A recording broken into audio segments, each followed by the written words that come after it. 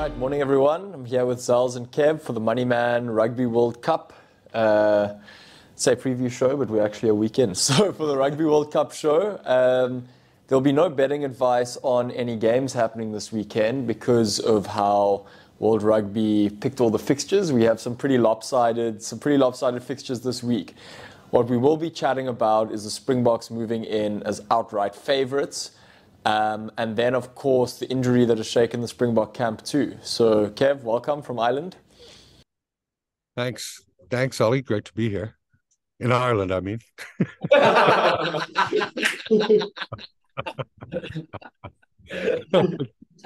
To be sure, as they say. Look, when the Rugby World, a week before the rugby, 2 weeks before the Rugby World Cup started, you had New Zealand as clear favourites. I think they were 13-8. South Africa, you could still get about 7-2. But now after the Boks demolishing New Zealand and strangling, I saw your boa constrictor type video on on what South Africa did to Scotland, and you good analogy.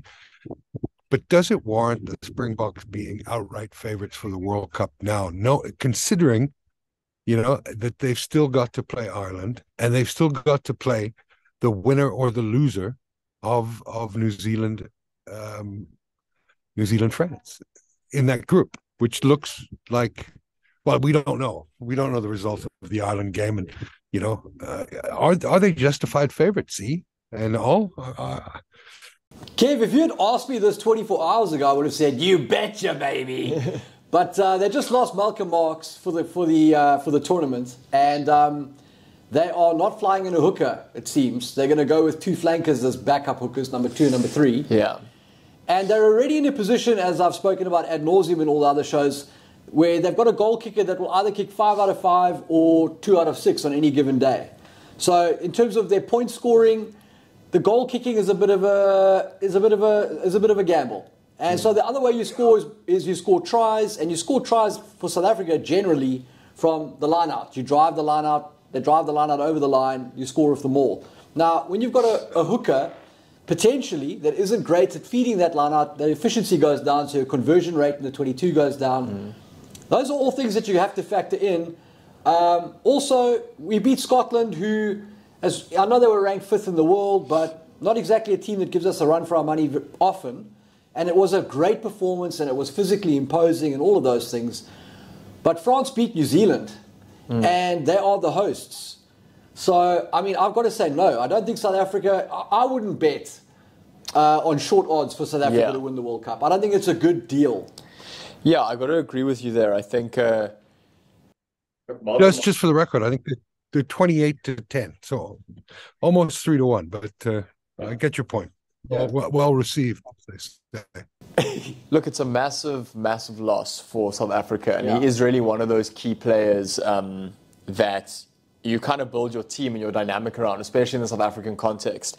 With that being said, there is not one team that is without an injury like Malcolm Marx to the Springboks. True. France included. I think Paul Willems is out for the entire campaign, if I'm not mistaken, and Intermac also did his ACL. Seems to be the injury of the World Cup.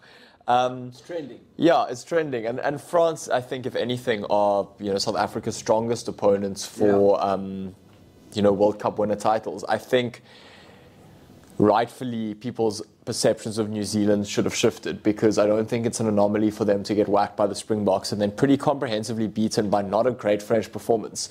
I think the weaknesses there are very evident, and it's nothing that they can really repair over the 6 weeks. It's the fact that they just don't have a pack, So like you've spoken about ad nauseum, it doesn't matter who's from 9 to 15.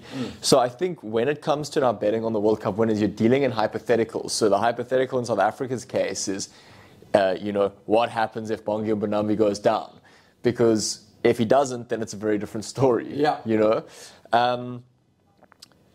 I think if you're looking from a betting perspective, for me, if you believe that the Springboks are going to get to the final, I think you have greater chance of making money looking at the two teams that are then playing in the final and betting on the day, because I think the odds will be evenly split and you'll be getting good return on your money. I think to put an outright bet on the Springboks now, even at close to 3-1, is risky given the number of things that could go wrong. Do you know what I mean? Whereas later on in the tournament, there's less likelihood of things that could go wrong. There's a lot more sort of idea of, so say France and South Africa get to the final, the odds will be evenly split. And then you have a chance to make a very informed call prior to match day. I would personally, I sort of lumped money on the Springboks in the last World Cup.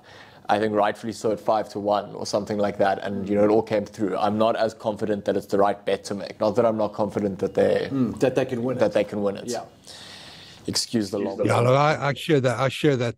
That's a great point. When you look at trying to lay off a bet, which professional bettors do later in the tournament, you want those 5 to 6-1 odds to have made it worthwhile.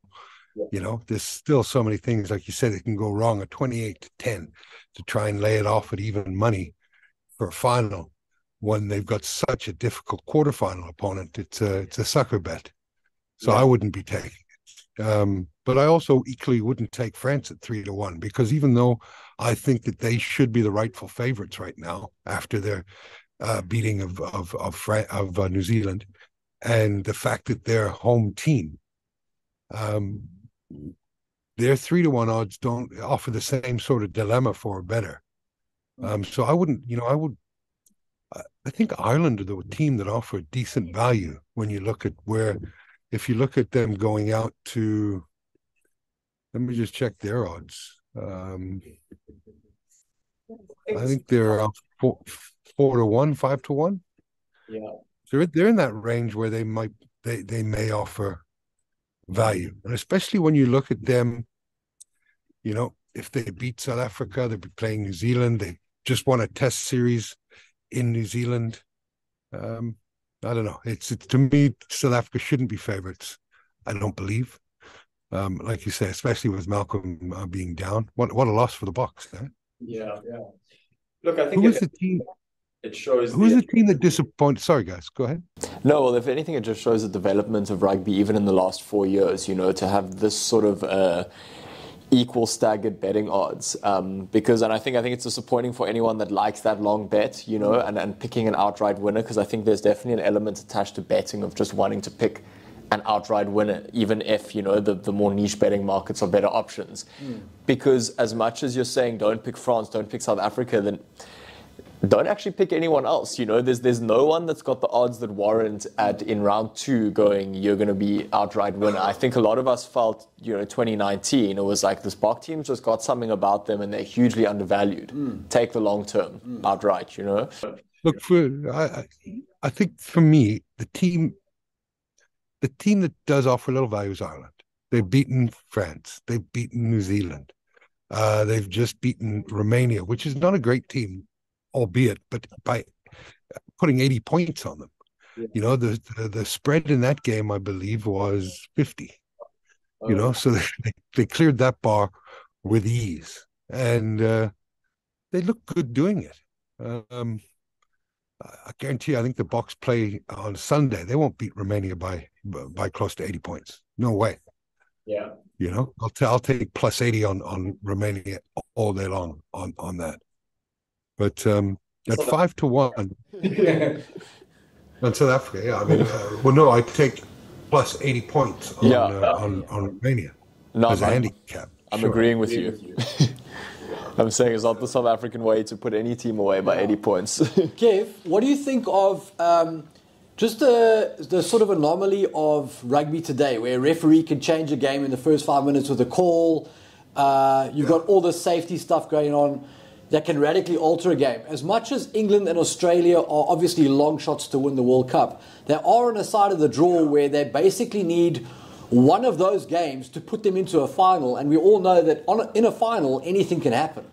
Are they not worth a little tickle? Yeah, look, at 12-1, England, the team that disappointed me the most was Argentina in the first round. Yeah, jeez.